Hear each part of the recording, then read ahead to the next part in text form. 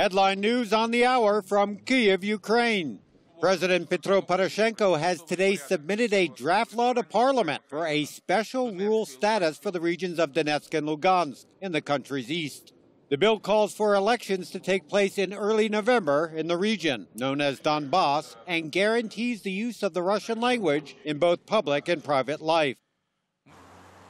Meanwhile, in Moscow, the ruble fell to a new record low against the dollar at the start of the trading week, sliding for the sixth consecutive day as clashes between Ukrainian troops and pro-Russian insurgents continued, despite a so-called ceasefire agreed upon on September 5th.